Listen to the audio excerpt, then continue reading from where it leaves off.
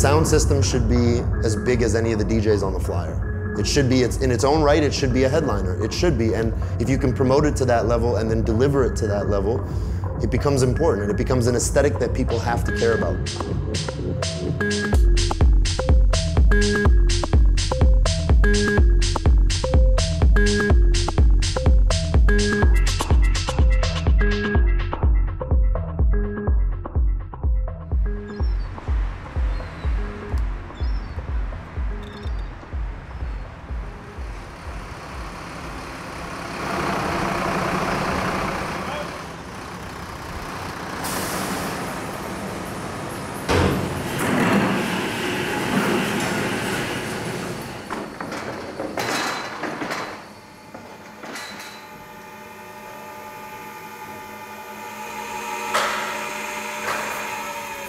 We tried actually to contact Tom Danley, who designs the speakers, but he's a church-going guy from Texas who doesn't fly.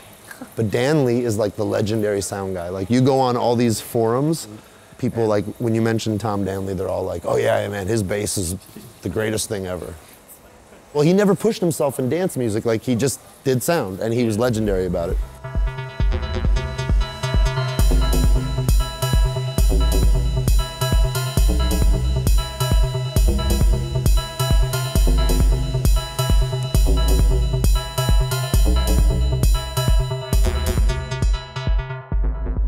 It's cool. I can only imagine what it's like to stand here, you know?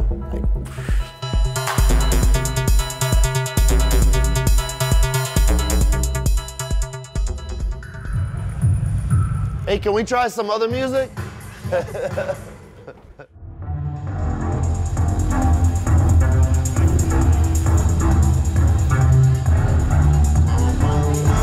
That's so funny to watch everyone on the water.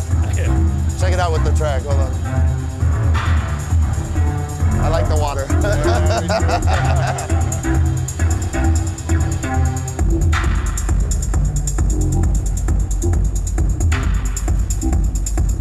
You turn the system up, it almost becomes like a tunnel. Like, you know when you blow into a fan and that's almost what happens with the bass as it starts to get louder and pushes it further into the room. It's like you can almost find this line where you cross it and you're like, whoa, oh shit, there it is.